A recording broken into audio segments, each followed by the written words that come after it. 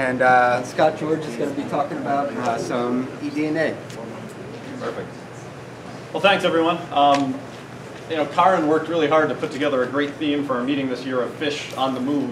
And I've done my absolute best to undermine that by presenting a presentation on a somewhat sedentary species that, at least in our study area, is not so much on the move, and that's one of the mysteries that we're trying to tackle here. But we're going to present some round goby research that spanned the past 3 years, looking at their eastward expansion towards the Hudson River through the Mohawk and the Barge Canal System.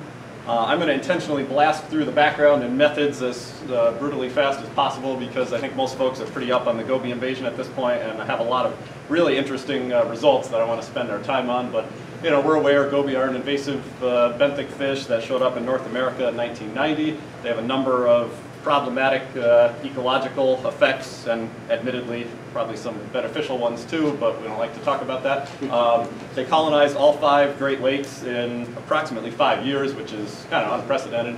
And this is a rough look at their distribution at the watershed scale in the United States.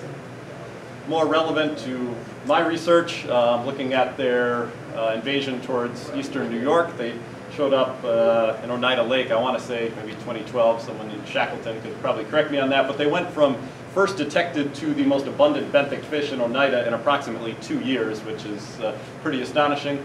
And what got us involved in this project was when an angler captured one at Utica at Loch 20 in 2014.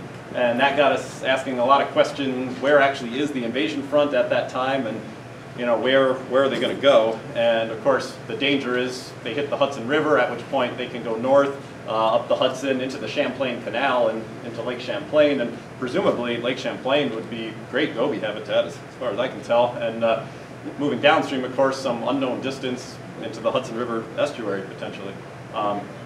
Our goal was twofold. We wanted to try to figure out the best early detection technique for tracking the invasion front, and we wanted to figure out how fast they were moving. A number of studies in other states have shown that they can colonize large distances of new habitat in a single year. So we used a comparative method study, seining, trawling, minnow trapping, and environmental DNA using qPCR. We employed those techniques at 12 sites in spring and summer during 3 consecutive years. And those sites are distributed between Oneida Lake, that's Sylvan Beach, our positive control site, all the way down actually to the Hudson River below the Troy Dam. I'm going to blast through the fish sampling methods because that's not the interesting part of this talk, but we did 3 seine pulls using a 30-foot bag seine at each site. Minnow traps, we used 2 traps per site, G minnow traps baited with cheese and dog food, modeled after the Alpena, Michigan Fish and Wildlife folks. Trawling. We used a Siamese trawl. It's a relatively small trawl. We did 3 pulls at each site during each survey. And I say this every year, but it gets truer every year, so I keep saying it. If you haven't trawled on an urban river before, you just don't know what you're missing. And each year, the slide I'm about to show gets more and more diverse and interesting, but I mean, we catch such a wide variety of both natural and anthropogenic items on the bottom, and most of them are heavily colonized by dercidid mussels, which makes them very hazardous for our technicians. And it's if the thing didn't catch goby so well, Barry would have thrown it out years ago. It's been kind of a nightmare, honestly. For the eDNA field methods, we conduct 2 field replicates at each site. Each is composed of 2 liters that are filtered. We have a glass fiber filter, and we have a standard decontamination procedure. And as an additional fail-safe, we're going from downstream to upstream. So even if we have any kind of failure with our decontamination, this is an additional fail-safe. I'm skipping the eDNA lab methods completely. You can certainly talk to me about that later. And Chris and Meredith, our partners with the U.S. Fish and Wildlife Service, are much better adept to talk about that anyway. But we're using the Nathan et al. 2015 marker, quantitative PCR. So we're into results. All of my graphs are going to be set up the same way. So the sampling periods are shown here, starting with spring 2016 down to summer 2018. And colored dots will be imposed on the sampling sites where goby were captured. And the reason you don't see any colored dots is because minnow trapping has been a complete bust for us. We have captured a lot of things in our traps, but no round goby. And it's especially painful when I talk to the ESF people who tell me, I was talking to Anna yesterday, who said, oh yeah, we can catch 15 in an unbaited trap in a single night, and we have not captured a one. So why? I mean, part of the reason is they're just not widespread through the system, but the other gear types, as you'll see, have certainly performed a lot better. Seining. The canal is pretty lousy seining habitat. The only site in which we're catching goby in our seines, we're catching them at a very low density at our positive control site on Sylvan Beach. That's about a quarter mile to the east of Oneida Lake, give or take. But no captures anywhere east of that location, and also no captures in 2018 for whatever reason. The trawling. At least through 2017, we thought we had a pretty good handle on what the trawling was showing. We were seeing major seasonal differences in the spring. Trawling in the deep water in the canal seemed to be catching a very low density of goby at Sylvan Beach, and trawling in the summer was catching a very high density of goby. We were averaging over 200 goby per trawl pull in August 2017. Then inexplicably in 2018, they largely vanished, and talking to some of the folks that work on Oneida, they've seen similar declines in Oneida in 2018. But what was interesting was we had our first captures at the Rome location in August 2018. Getting into the environmental DNA, a couple caveats here. First, I'm showing this as number of laboratory replicates positive. Ultimately, we're going to publish with copies per liter of ambient river water and CT scores, but this is just a quick and dirty way to visualize presence and absence. Again, it's out of 16 because we have 2 field replicates and they're each run an octet at the lab, so that's how you get to 16. And I'm only showing you right now on purpose through June 2017. I showed this exact slide last year, so this was fairly interpretable. We're red hot at Sylvan Beach at our positive control site. Inexplicably, we're negative at Rome, and at Utica, we're seeing moderate to strong levels of positives, and just because it's biological data, we have this awkward one out here that we're struggling to understand. So this was the story I presented last year. We had just received the August 2017 data prior to last year's meeting, and we had some concerns about what it showed and if we had contamination issues or if our marker was failing or what exactly was going on. So I'm going to show you those data now, and then I'll show you the process that we've gone through to try to vet and understand this data. This was August 2017. Red hot at Sylvan Beach, strongest signal we've seen at Utica, still negative at Rome, but we have these very concerning positives in the Amsterdam-Schenectady area, well downstream of where we think the invasion front is. So, of course, the first thing you wonder is, do we have contamination, right? With environmental DNA, that's always your worst nightmare. So, of course, we have lab field blanks that we filter, and they were consistently negative through this survey and all others. Plus, we're working from downstream up, so it's kind of hard to understand how we would have gotten our gear fouled coming from the east. So again, field blanks were negative. Again, Chris and Meredith run a whole suite of both negative extraction controls and negative PCR controls. They all came back negative as well.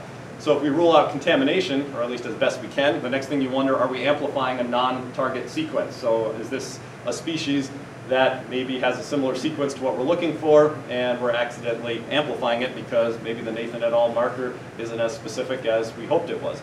So Chris and Meredith, we took a step back. We wanted to really vet these results carefully. Managers often hate eDNA because they get these spurious positives that they have to try to interpret that may or may not correspond to fish actually being there. So the beauty of eDNA, though, is that you can go back in time. All of these samples are archived. So Chris and Meredith, they looked at the Nevers et al. 2018 marker that had just come out, and they developed their own marker in-house. And they did very rigorous both sensitivity and specificity testing. They decided they felt pretty good with the Nevers et al. Marker. So we went back in time and reran our extracts all the way back to 2016, which is really neat that you can do that with eDNA. I can't go back and pull a trawl in 2016, but we can go back and look at our DNA extracts.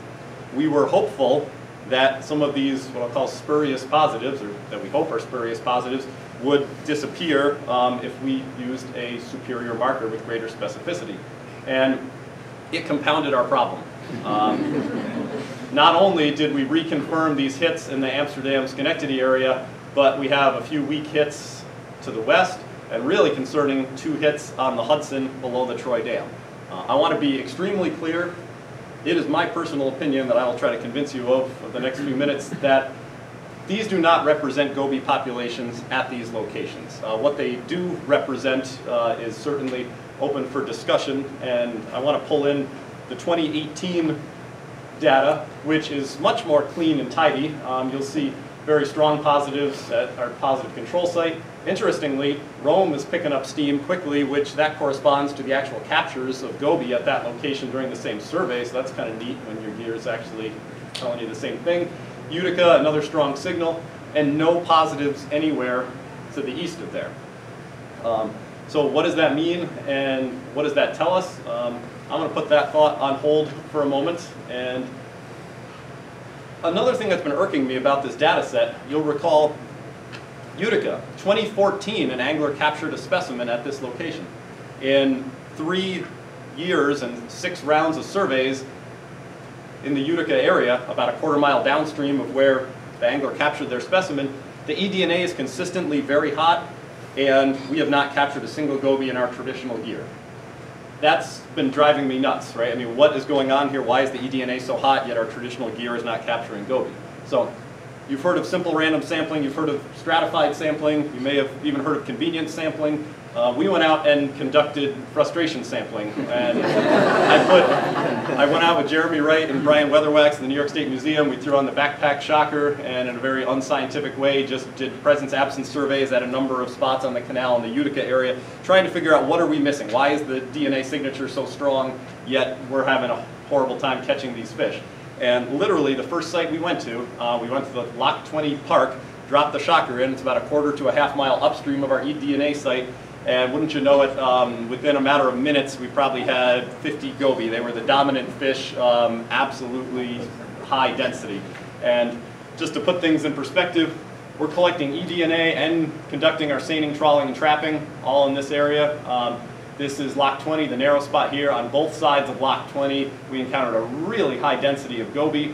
And we also actually captured a single Goby on the natural river channel of the Mohawk here. And to my knowledge, there are no immediate connections to the canal in this exact area, which means that fish presumably came in from somewhere to the west, and there may potentially be Goby at this point scattered around the natural channel as well. So this, in my opinion, was a pretty actually significant outcome because it gave the eDNA a big thumbs up that it had been telling us the correct story for about 3 years, and Goby appear to be very patchy right now, which is one of the things I'm going to talk about here. So, how do we explain the August 2017 results? I mean, the short answer is we can't entirely. You can never rule out contamination with total confidence, but I mean, we have a good suite of controls that suggest it was not contamination. You know, again, could it be that we amplified non-target DNA? Seems unlikely based on our marker validations, and why would it only happen during one survey period? So, finally, you get to the point. There's just inherent challenges with environmental DNA. You're trying to detect the presence of the DNA as a surrogate for the presence of the organism, but they're not exactly synonymous. You can have DNA without the presence of the organism in that immediate vicinity, and this has been something that's plagued some of the Asian carp research as well. So ultimately, did we have some kind of strange hydrologic event? Was there some kind of dredging activity that mobilized a lot of material? We don't know the answer to that question, and unfortunately probably never will. That aside, the remaining 5 surveys, and even about half the surveys at the August 2017 period, really are right on point and are highly interpretable. I would say in many examples the eDNA has been more sensitive and given us a more robust picture of what's going on than the traditional fish sampling gear. In Utica, we've failed to capture a Goby, the eDNA has been red hot, and finally, because the eDNA put us on the right path, we've discovered within a half mile of that area there's a really dense Goby population. Similarly at Rome, the eDNA had been, very low detections had been forecasting the captures that showed up in Rome in August 2018. So a strong argument to be made there as well. I will say, I would be uncomfortable interpreting the eDNA data without the benefit of some of the traditional gear. You know, long term, if you rely on eDNA, you certainly still want to have the traditional gear available to confirm any findings periodically. Without the trawl results, I would be much less comfortable interpreting this data set. And I should also mention, Goby distributions appear to be extremely patchy right now. And we don't have a great handle on exactly why that is, but obviously at Utica, high evidence of patchiness, and Even at Sylvan Beach in 2017, we're catching a really high density of goby, and in 2018, we can barely capture any, which, like I said, was somewhat congruent with what the Shackleton Point folks have told me about Oneida during the same period. But this is bad news for using our traditional gear, which is kind of spatially limited in how much area we can cover. I think the eDNA is much more robust to the patchiness issue because obviously the water all flows the same direction and you can take advantage of that. We still see not a whole lot of evidence or strong evidence suggesting downstream expansion around goby. Again, an angler took one in Utica in 2014 and I stand here in, what are we, February 2019 here, almost 5 years later, and I can't tell you definitively that goby have moved downstream of that point. It's entirely possible that the eDNA will have the last laugh from the August 2017 results, and maybe we do have low density populations and that'll be confirmed shortly, but we certainly can't say that with any kind of confidence right now. And I'll admit I'm a bit puzzled entirely puzzled why they haven't advanced more quickly based on what we've seen in most other regions. And whether it has to do with availability of drusinid mussels also potentially being patchy in the Mohawk or any other possible phenomena, I'd be very happy to chat with folks after if you have any hypotheses, because we thought in 2016 when we got our work off the ground we might have already missed the boat, and that doesn't appear to be the story at all. So what's next? Chris and Meredith, our partners at the U.S. Fish and Wildlife Service, they're going to ultimately go forward and publish the marker comparison between the Nathan et al., Nevers et al., and their own marker that they developed in-house. That'll be beneficial not only for our work, but for anyone interested in doing round goby work in the future. One of my personal goals is to try to relate the DNA quantity in the water to the abundance of goby. I think it's very wishful thinking to think that we're going to be able to do this with a tight predictive relationship and actually say X number of copies per liter corresponds to this density of goby per unit surface area in the river, especially given how patchy goby appear to be. That's going to be very difficult. I do think we can get to a point, especially as goby move through more systems and I have more data, where we can say this DNA quantity corresponds to a high or low goby density, and maybe even with a little more resolution in there, but I think it's going to be qualitative, unlike some of the work we've been able to do on headwater streams looking at brook trout, where you can actually do a little bit better than that. 2019, we're going to be repeating our spring and summer surveys with our standard suite of gear. And we're also going to be doing quantitative electrofishing surveys on a number of high-risk tributaries to the Mohawk, just trying to quantify the populations of all fish, but with a particular emphasis on our benthic fishes that are likely to be imperiled by the encroaching goby. And finally, I'm going to give, actually the benthic fish shouldn't have showed up there, I was mistimed, but Rod wants some goby for VHS testing, and I'm very happy to oblige because it'd be interesting to see if VHS is in our goby that are on the invasion front.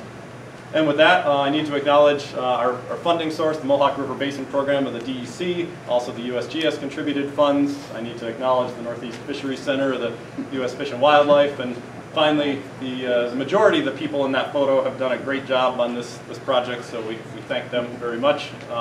And with that, I'm happy to field any questions.